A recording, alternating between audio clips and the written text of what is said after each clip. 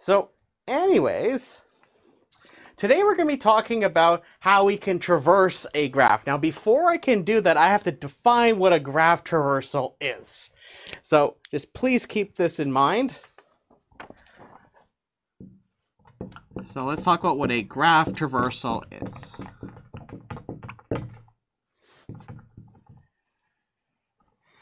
So I'm just going to keep it rather high level, keep it simple for us. It's simply a process of starting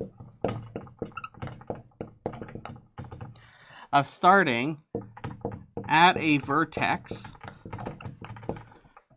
U in the set of vertices in the graph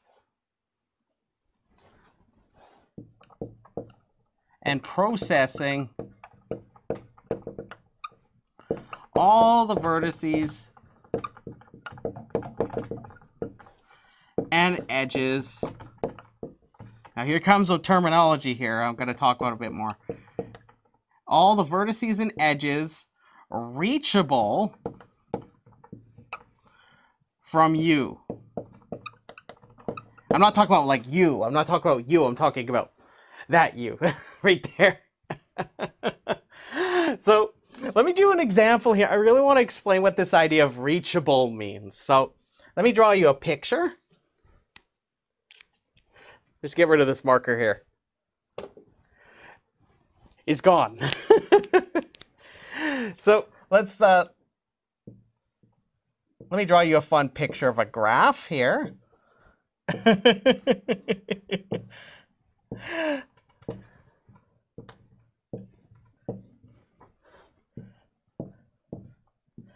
So let's draw out a graph here. We have A, B, C, D, E, H, and F and G at the bottom here. So we've got ourselves here a graph, like nice and simple one, I think. Like, I must stress that this is an undirected graph, but I must stress that the concepts I'm going to talk about here, it doesn't matter if it's a directed graph or undirected graph. But the point is suppose I have some vertex U. Suppose A is U. Not you, but that U over there. So suppose that I look at this, and now in a previous lesson I talked about what a path is. So remember, it's just a sequence of vertices for which each one of the vertices in the pathway are connected by an incident edge. So I have to go from one vertex that's adjacent to another one. So for example, A, B, and C is a path, or in this case, it's just simply A, B, and C is a path. Nice, and we call it simple if there's no repeating vertices. So notice here that I can, from A, I can get to H, I can get to B, I can get to C, following some pathway, right? Notice I can also get even down to G here by going down like that. See, so there's a lot of pathways I could take, right?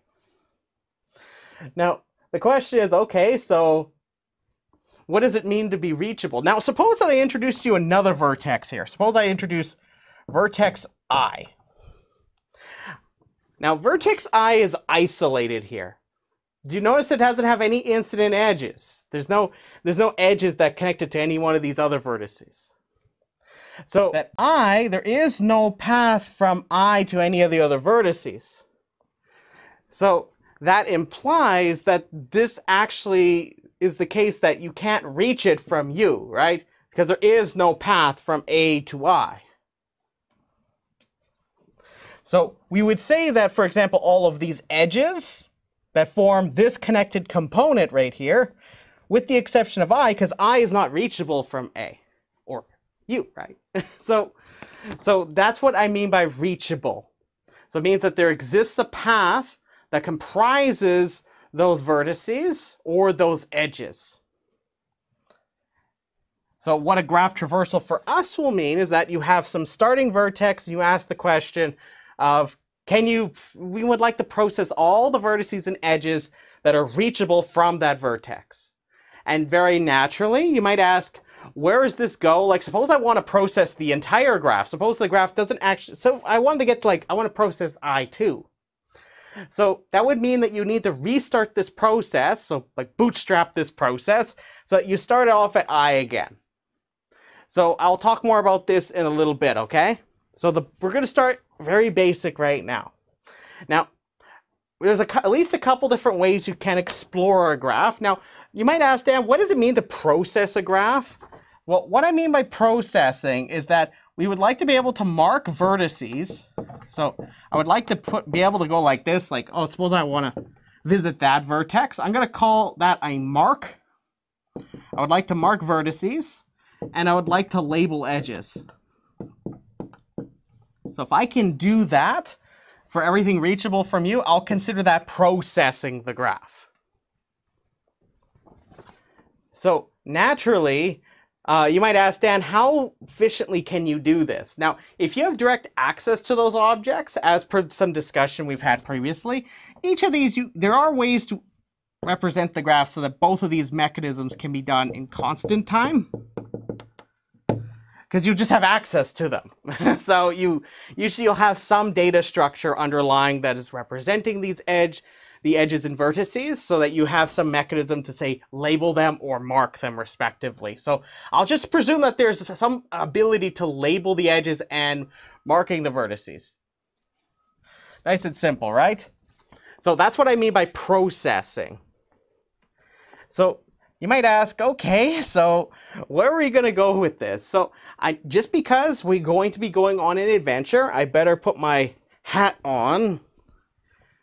Let me get my hat on. There we go. I got my discovery hat on. We're going to be going on an adventure. Naturally, I need to be able to do that, because you know the hat makes it all legitimate, right? So the first way we're going to look at how we could explore a graph or network is what we call depth-first search. We're going to talk about depth-first search, which I'll abbreviate as DFS.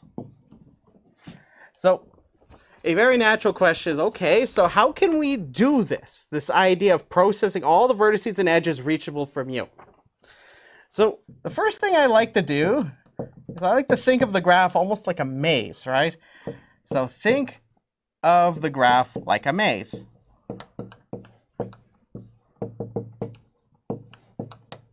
So think of the graph like a maze, a labyrinth.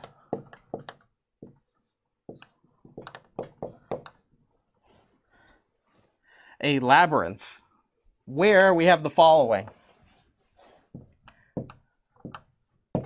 Where what I want to do is I want to use my imagination.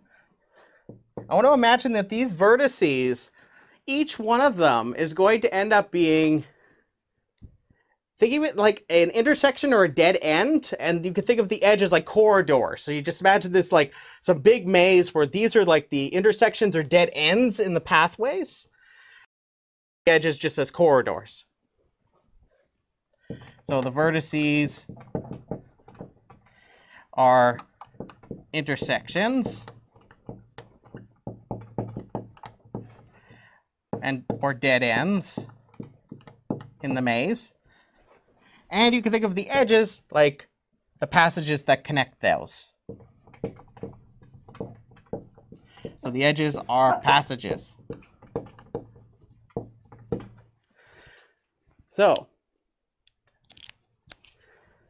naturally, you might say, okay, so now so Dan, why are we going into this? So I want to tell you a little bit of a story. So this is story time with Dan, okay? So we're going to be talking about how we could do all of this now using this sort of analogy. Now, I use the maze specifically because I like to use the story of the Greek myth of Theseus and the Minotaur.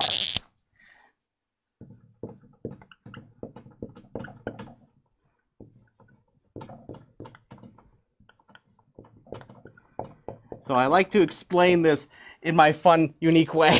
So here we go. So anyways, suppose that you are going to enter this labyrinth. Suppose it's far more complex than just this. But for our purposes, it's easy enough to just imagine you have this right here as our maze. Now, suppose that you are Theseus and you're entering into this great, deep, overly complicated labyrinth. Yes, dance, magic, dance. Dance, magic, dance. Some will catch that. The point is that I would like to be able to explore this maze so that I don't get lost. Now, to put this all on a cherry on top, I gotta tell you a little bit about a story with this, just to contextualize this. So in the story of Theseus and the Minotaur, just to give you kind of like the brief version, in the only way that I could have fun with. So in the story, on Crete, there's this king, King Minos. And in the story, King Minos is offered a white bull from Poseidon. And in typical Greek fashion, he's supposed to do something with this white bull. Now, the thing is that King Minos decided, hey, look, this white bull, really awesome stuff. I'm not going to sacrifice or do whatever Poseidon would like me to do with this white bull. So, instead of doing that, he decides to hang on to it. And Poseidon didn't like this.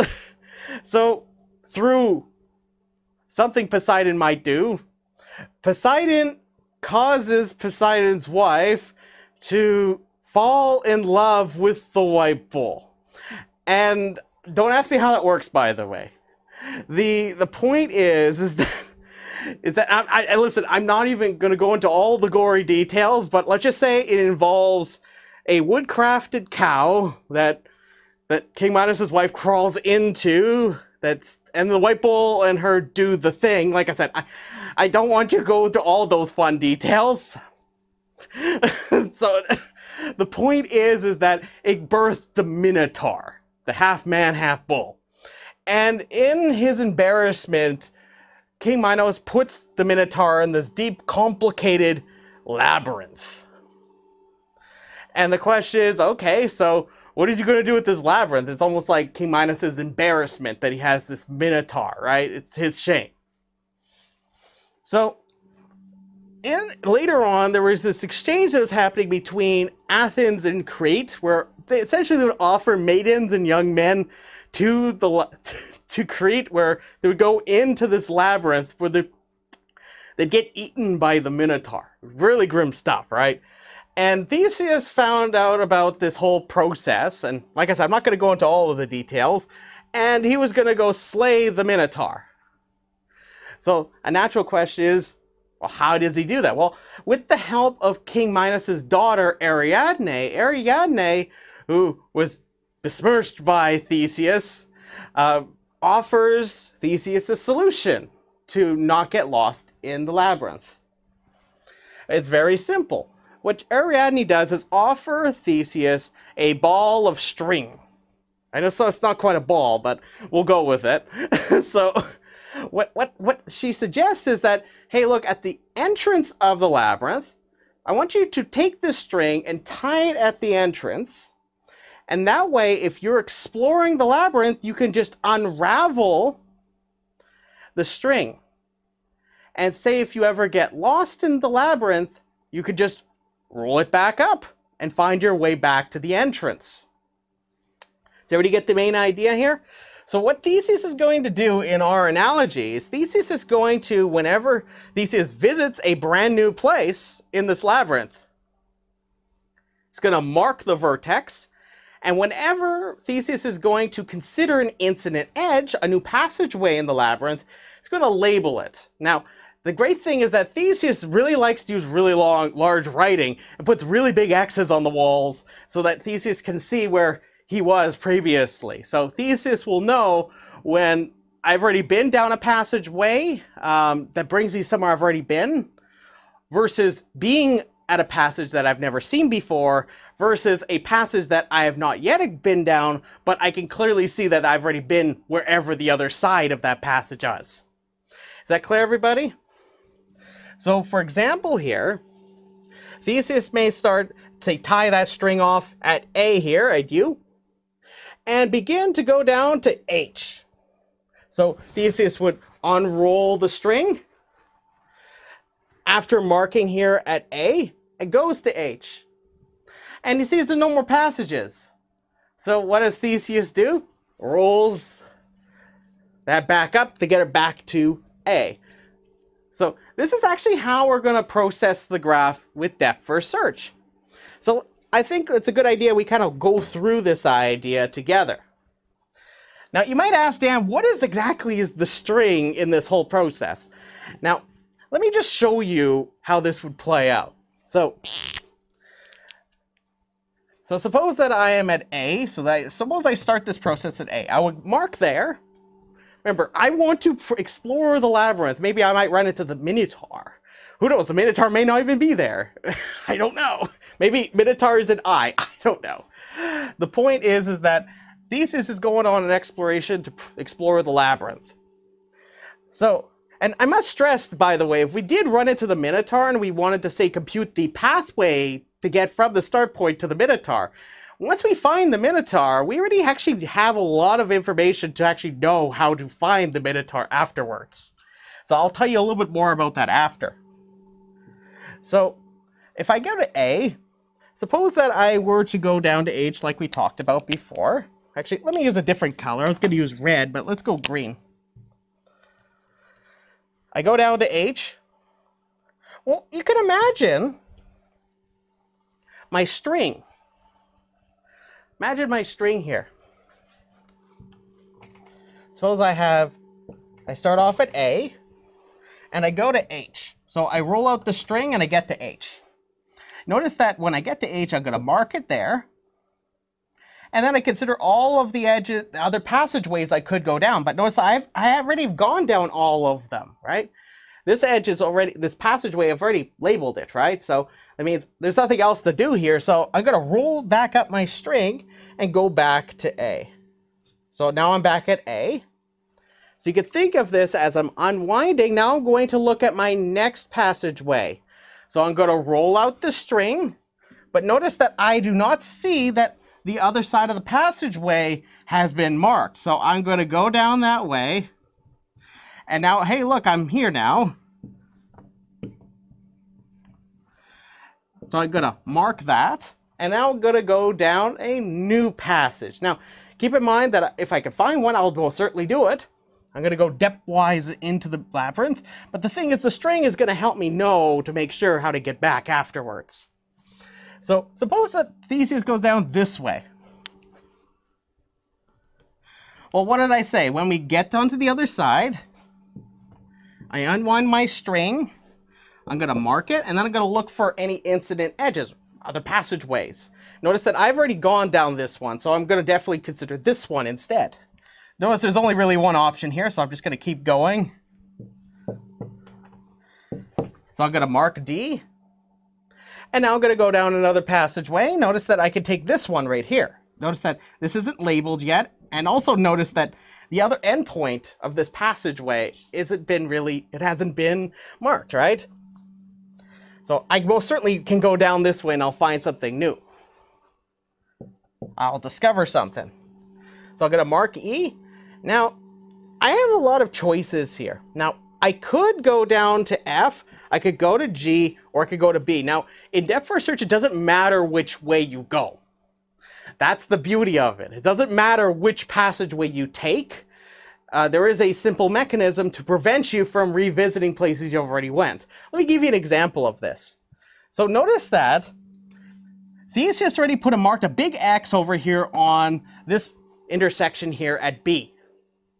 So Theseus already knows, hey, look, I shouldn't go back up to B from here, because I'll get back there if I roll back up the string, right? The string will take me all the way back this way, right?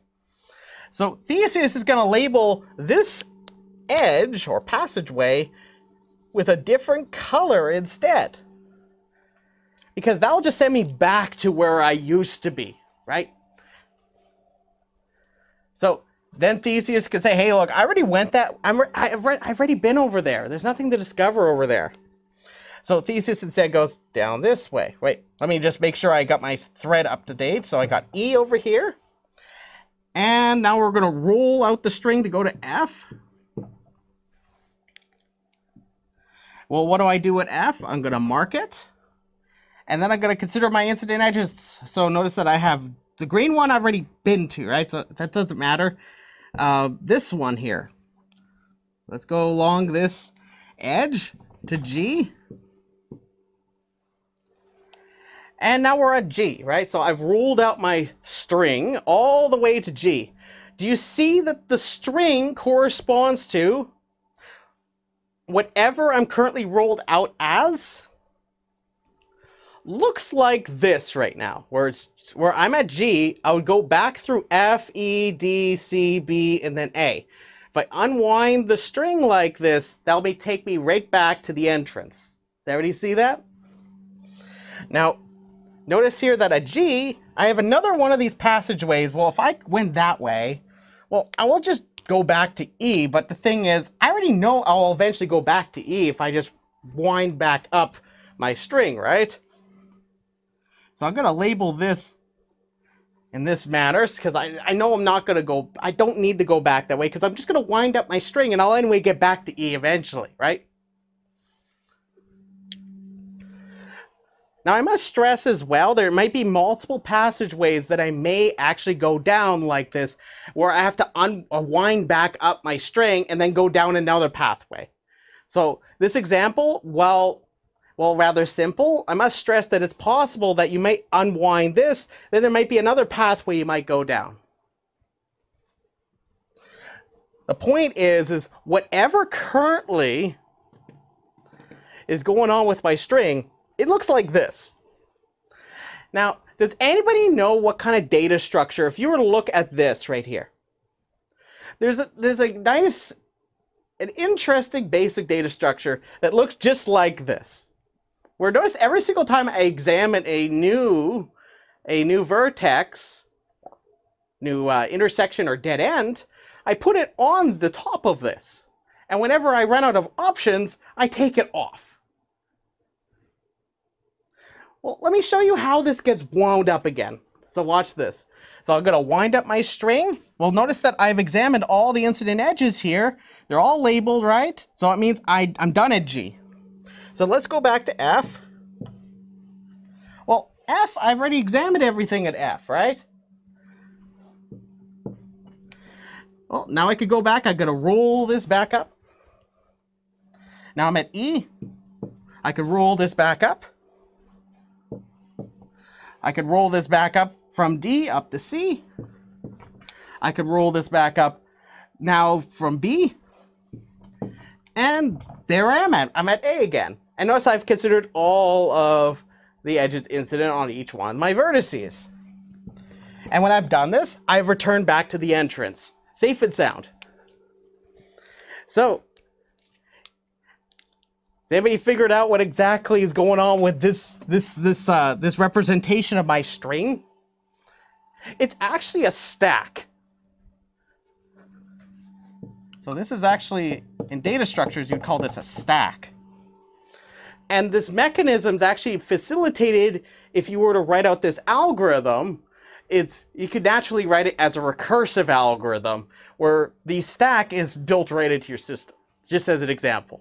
But you can make your own stack like this. So anyways, that's actually how depth first search works. So one thing I want to point out while I'm here, before we get into the actual algorithm description, is that there's two kinds. Did you see? Okay, notice first that all of these X's are on all of the vertices reachable from my starting vertex, right? Notice that I doesn't ever, because we don't have any pathway to I, right? Furthermore, notice that the green edges, whenever we labeled with a green edge, that meant that the opposing endpoint was not marked, right? But when the opposing endpoint was already marked, I used red, right? We actually have names for these kinds of edges. They have a very nice property. So the green edges, so these ones right here, and as I lose markers, so the green edges here, we call these discovery or forward edges. So discovery, sometimes these are also called forward edges. And likewise, the red edges, as I suggested, are called back edges.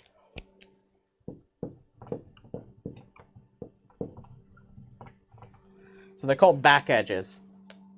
Because they don't, we label them as back edges because if we were to take them, it will take us back to somewhere that we already were.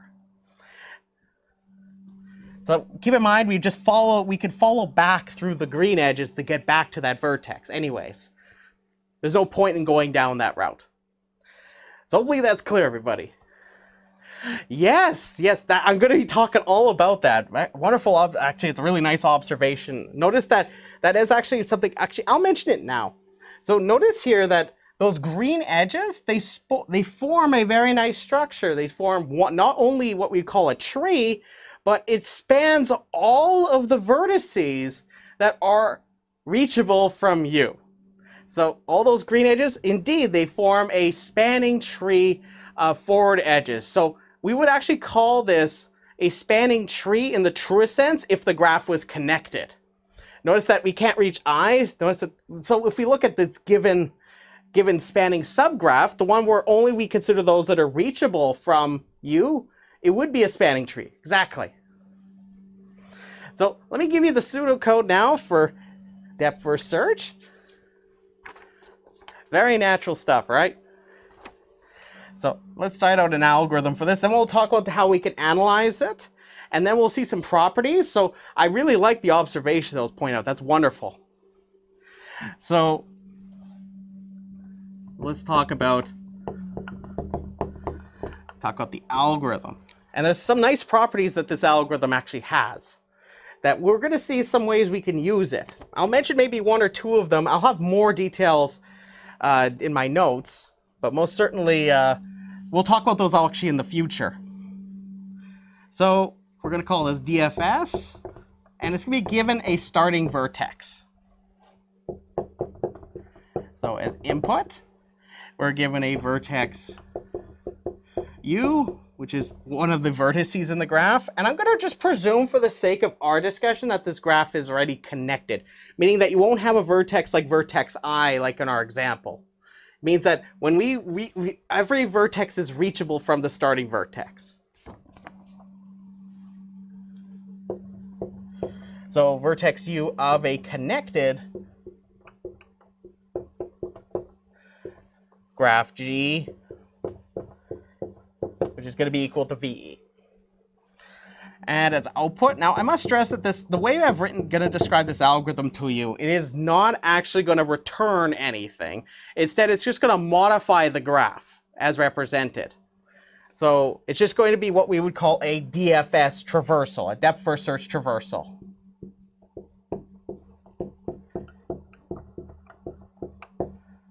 A traversal of G starting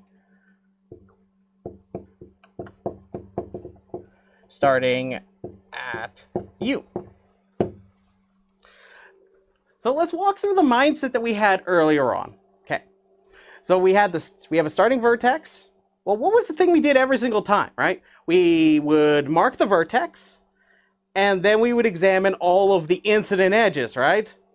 And if we found an incident edge where the opposing endpoint was not marked, that's when we continued our search along, right? Otherwise, we would just label that edge as a back edge, right? So that's exactly what you're going to see happen here. I'm going to describe the algorithm recursively just because I think it looks pretty, but most certainly you could easily take the same algorithm if you want to replace this with iteration instead of recursion. Just keep in mind what I said earlier, that you could just replace the recursion, which uses the call time or the runtime stack. You could just use your own stack. So you're just going to mark the vertex, and then for every incident edge, so I'm just going to call for every edge of the form UV, where U is obviously the vertex that's being passed along. So we have to compute the incident edges of that vertex. We ask the question, if UV is not labeled, so if that's not labeled, then, so if it's not labeled, then we can ask the question, is the opposing endpoint marked or not? If it's the opposing endpoint is marked, then we know to use what kind of edge? A back edge or a forward edge? Forward or discovery edge? Well, let's consider the case when U is marked. So if U is marked, sorry, if V is marked, let's be a bit more precise here. We don't care if U is marked or not. It's V that we care about, right? So if that's the case, then what we're going to do is we're going to label this edge, because if it's all marked on the other side, we never went down that route, right? That means that we're going to label it as a back edge, right? Then we label UV as a back edge. Otherwise, we have as follows. We're going to label that edge as a discovery edge or forward edge. I'll use the discovery edge just for the theming of our fun here. So we're going to label it as a discovery edge. And then we just recursively apply DFS on the opposing endpoint, V.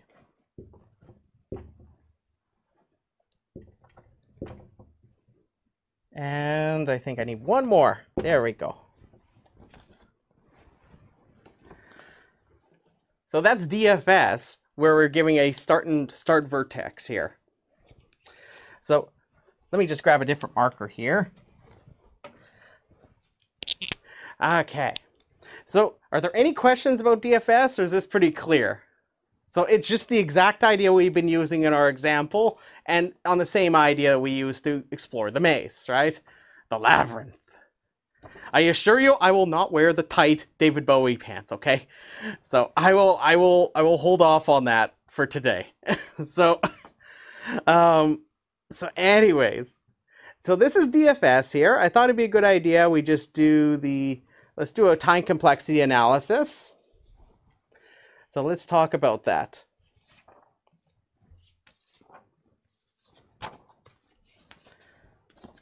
So I'll have a bit more of the details in the notes here, but let's walk through this. So I told you that marking a vertex can be done in constant time, right? So this is going to take some C1 many operations. In fact, I'll use a different color to help indicate the parts of the algorithm. So let's use a blue marker. So C1 many operations, some constant number of operations are needed to mark that vertex. Then next, what we have? Well, we have everything inside of here, right? But now notice that this is a recursive algorithm. Now, notice that there's a recursive call right there. Now, a common technique for analyzing recursive algorithm is to start off by ignoring the recursion first, formulating what the time complexity would be without the recursion, and then incorporating the recursion in. For example, how many recursive calls are happening each time, how big are the sizes of the instances. So in this case, let's kind of do that. So we're going to ignore the recursion. So please keep this in mind. We're going to ignore the recursion. That's a little squeaky. We're going to ignore the recursion. So that means that this line right here in the algorithm, presume it takes constant time. So that means that all of this, so remember I have an if statement, I check if it's not labeled. Since I have access to the edge object, I do not need to worry about lookup times other than it being taking constant time because I have direct access to it. Checking if this is marked constant time, labeling an edge constant time. Then we just have this call, but we presume that we're going to ignore the recursion for now. So it means that all of this takes some C2 many operations, right? Naturally, we only have really one part I have not yet incorporated. It's the loop here. Do you see this loop is we still have not accounted for this. So we're going to take everything inside the loop in combination with what's on the outside here. And that's actually how we're going to formulate our complexity function. And once we have that, then we can play around with it based on how we represent the graph. So notice that the question is, okay, so we have to determine this right here? Well, it's the number, so presume it's just some number. For our purposes, we're going to go into some more detail. But for us, it's just as simple. It's just going to be the number of iterations times C2, because for each iteration of this loop, it performs C2 many operations. What this will be depends on how we represent the graph. So now we can come together and try to formulate a complexity function. Then we're going to look at how, depending on we represent the graph, comes to our result for the time complexity of the algorithm. So notice I have C1, so it's really just two pieces here. It's nice and simple. We have C1 plus number of iterations times C2. So let's write that over here, and let's figure out what's going to happen when we think about each representation. So for one call of DFS, you have it where it's C1 plus C2 times the number of iterations of that loop over there. But there's a very nice property of DFS. Did you notice that we only call DFS recursively only in one situation? And let me just explain this in a very simple way for us. Okay. So suppose that I have this bucket here, and this consists of all of the marked vertices in the graph. Now, suppose that all of these represent the unmarked vertices. Do you notice that in DFS over there, the one we just looked at, notice that every time I mark a vertex, it goes into this bin. It never comes back out of the bin. Why? It's because whenever we examine the opposing endpoint of an unlabeled edge, we consider two cases, right? When it is, of course, the opposing endpoint is marked, we label as a back edge. When it isn't, we label as discovery or forward edge. But in that situation, what did we do? That's the only time we ever call DFS on the opposing endpoint. But that means that every single time I do this, suppose that these are all of these hypothetical vertices that you haven't yet reached. They're all going to go into this bucket, but they're never going to come out of the bucket. So if you actually think about it, every time I mark a vertex, it's like I'm just taking each one of the vertices and I'm just tagging them off and saying, there's going to be at most one time I'm ever going to mark a vertex. That's the big thing I really want you to notice. So what does that mean?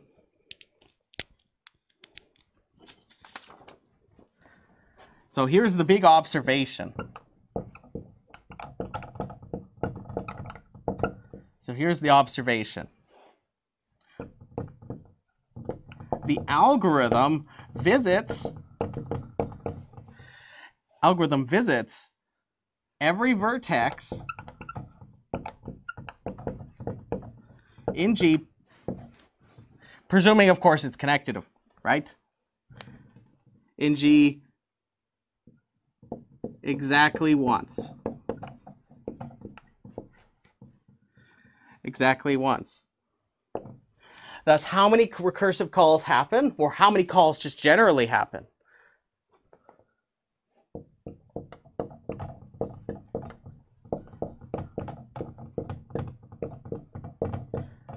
The number of calls is dependent on the number of vertices in the graph. So the number of calls is the number of vertices.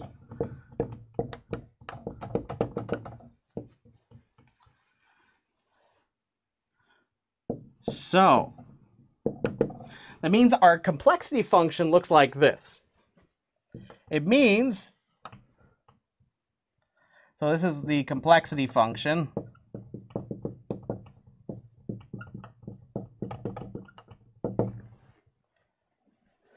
So here's the complexity function. So for each one of the vertices in the graph, you're going to perform these number of operations. C1 plus C2 times the number of iterations.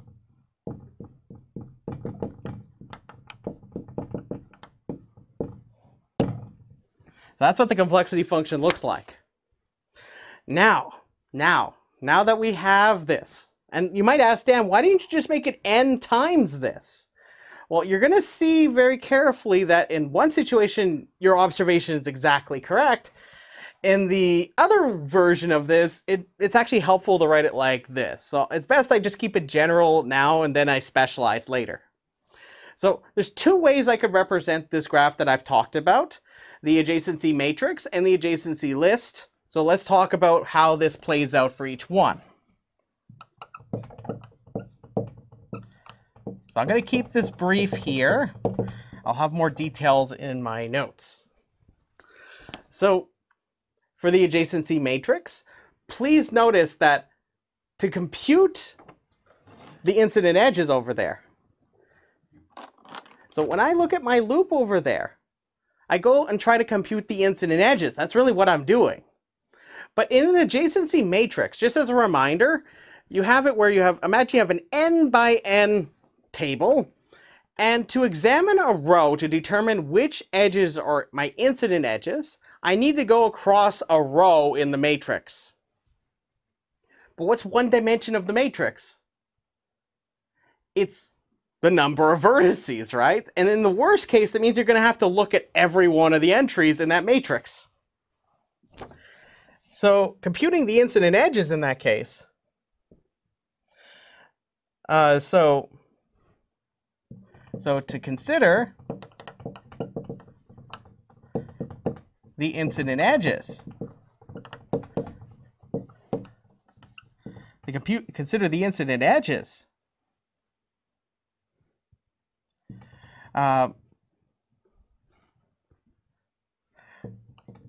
we must, in the worst case,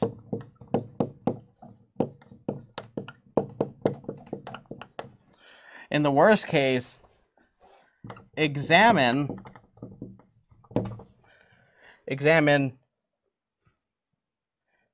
n entries in a row of the matrix, right?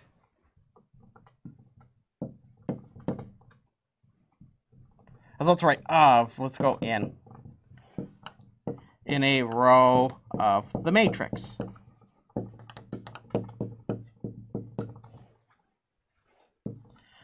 Therefore,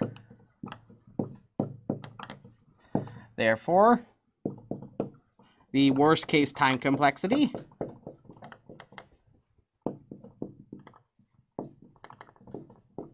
I'm sort of crunching it all in one spot here. Worst case time complexity is as follows. So notice that the number of iterations here is n, because it'll take you linear time to compute that. It'll take the number of iterations. It's going to augment that for the adjacency matrix over there. You're going to need to traverse a row. So that means the time complexity is going to look like this. So let's specialize it now. So for each vertex in V, we have it where we have C1 plus C2 times n, right? Because it's n. Number of iterations is n in this case. But let's see. Okay, well, I have n vertices, right? So now I'm going to just pull that in. So now I have C1 times n plus C2 times n squared. But this is big O of n squared. Which, if you think about it, if the graph is dense, meaning it has many edges, that's perfectly appropriate, right? So that's what you would get with an adjacency matrix. Let's talk about an adjacency list now.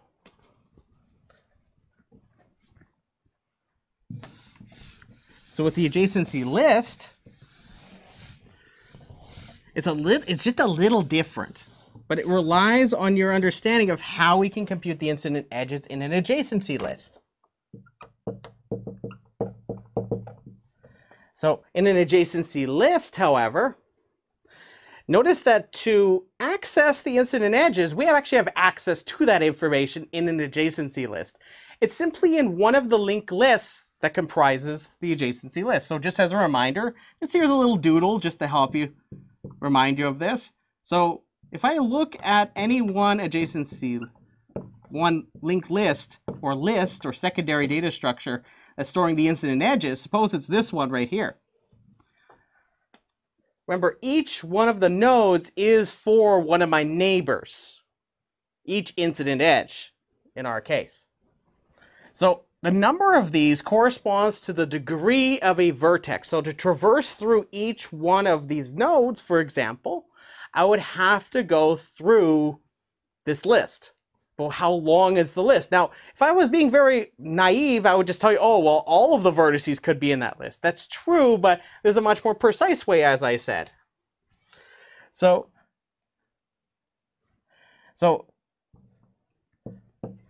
to scan a list,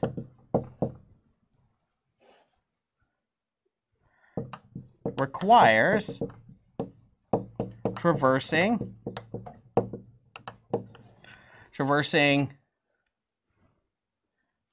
the degree of U vertices, or elements. We'll say elements here.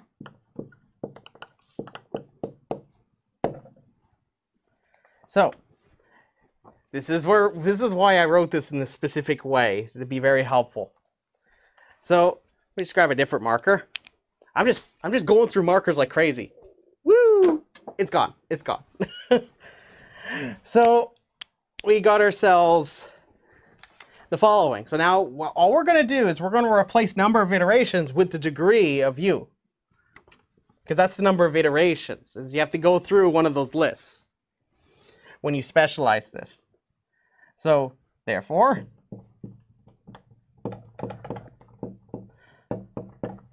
the worst case time complexity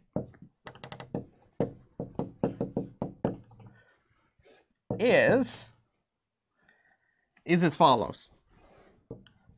So watch this carefully. So I'm going to I'm summing over all the vertices, C1 plus C2 times the degree of U. Now, notice that the C1 only depends on the number of vertices, right? Notice that U is the only thing that really depends on this sum, right? So I'm just going to pull that out to the side. So I'm going to have C1 times N like I did before. Notice every time I have this in the sum, it's just C2 times whatever I'm adding. So I just go C2 times the sum over all the vertices.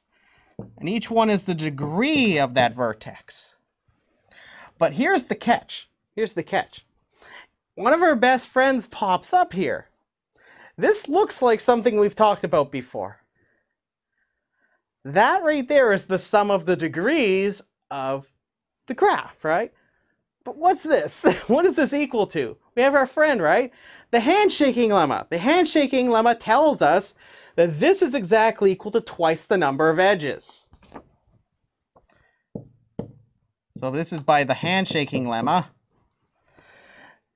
So this is C1 times N plus C2 times 2M. And if you look at this, you're like, okay, well, what's the big O here? Well, notice I have an N there and I have an M here. So I'm going to suppress the constants. And I'm just going to proceed as follows. And I end up getting big O of N plus M. So this is linear in the size of the graph. The number of vertices, number of edges. So this is the time complexity when you represent it as an adjacency list.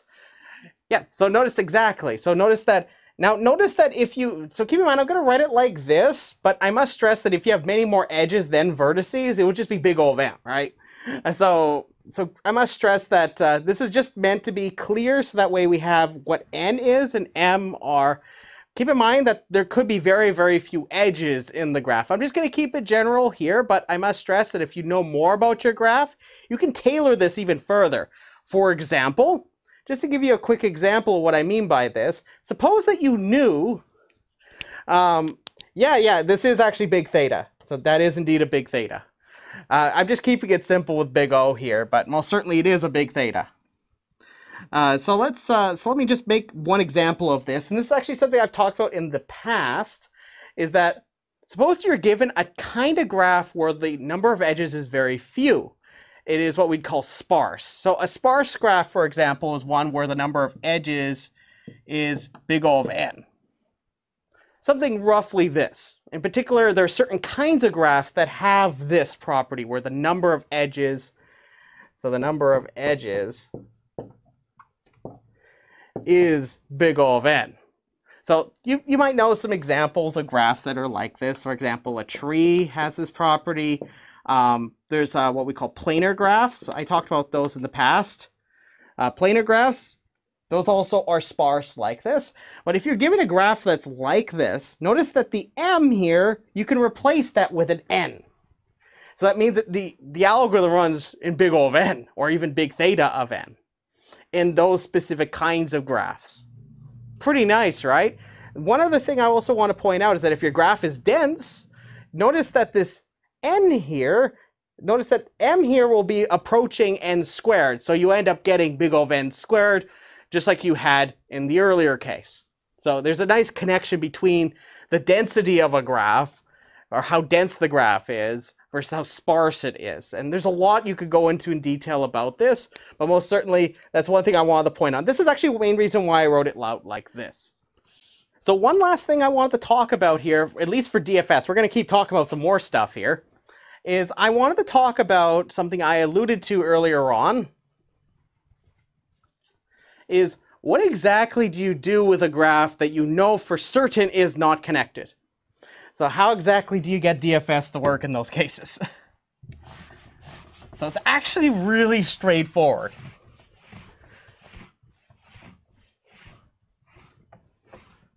This is actually why I introduced the concept of graph traversal in the way I did.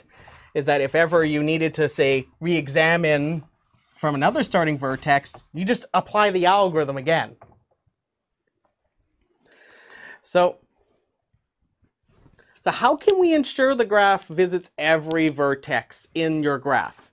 So under the presumption that the graph is connected, implying that there is a path between any two vertices, DFS on a single vertex will get everything, meaning you'll compute and process the entire graph. However, if it's disconnected, meaning that there exists more than what we call connected components, then we have to be a bit more careful. So you're going to look at this next one more as a generalization. So suppose that you need to have it where you start up the algorithm again and again and again.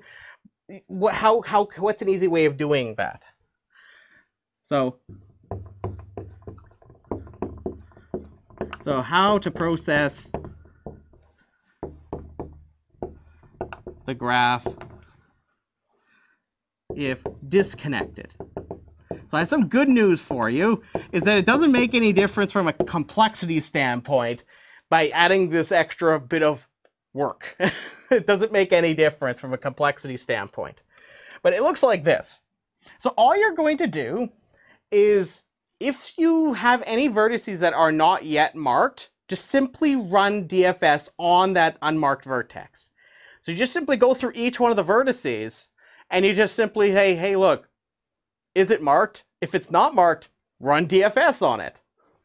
So that's basically the idea. It's nice and simple. So let me just give you the quick way of looking at this. So I'm also going to put in a lot of the bookkeeping stuff. So suppose that you wanted to have this thing clean up the graph every time you wanted to run DFS. I'm going to throw that in here too.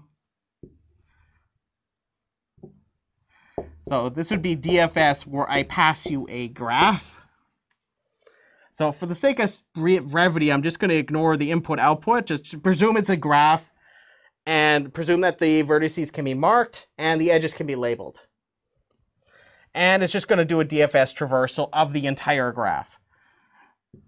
So I'm just going to throw some bookkeeping in here, so meaning that you're just going to make sure that the graph is nice and clean, just in case there's anything that's been mutated about the markings. So for each vertex in the graph, you're going to do the following.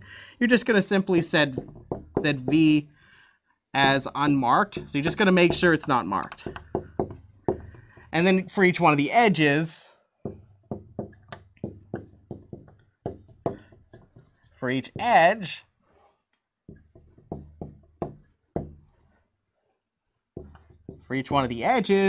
make sure so make sure E is not labeled. So just make sure it doesn't have a label on it. Sorry, labeled. Got to be careful with these little things. Next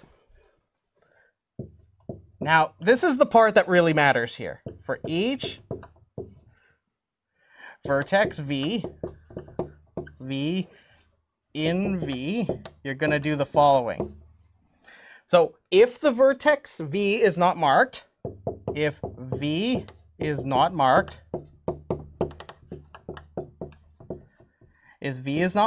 then all you're going to do is you're just going to apply DFS on V. So all you do is you just add in this, and this will ensure your graph is going to be all nice and clean so that when you run DFS, you're not going to have it where marks already exist. Likewise, this will make sure there's no labels that are already on the edges. But the part that really matters here is this last loop right here. You might ask, Dan, what's the time complexity here? It's the exact same as what I had over here, believe it or not. So for an adjacency matrix, it's big O of n squared or big theta n squared. For the adjacency list, it's big theta of n plus m. Now you might ask, Dan, why is that the case? Well, remember, in our previous analysis, we presumed the graph was connected. If the graph is disconnected, that means that when we went through that same analysis over there, that means that we were actually counting up the number of vertices and edges, or the degrees of vertices and edges even, with respect to only one connected component. Because whenever you run DFS on a given vertex that isn't marked, notice that when you start this process up, you're not going into a connected component that's already been explored, right? You're going to some completely new stuff where you're going to look at vertices that have already not been marked yet. Like, remember what we talked about earlier? Those ones are already in here. The ones that this additional calls are going to make are going to be dealing with other unmarked vertices. Very neat, right? So that's DFS.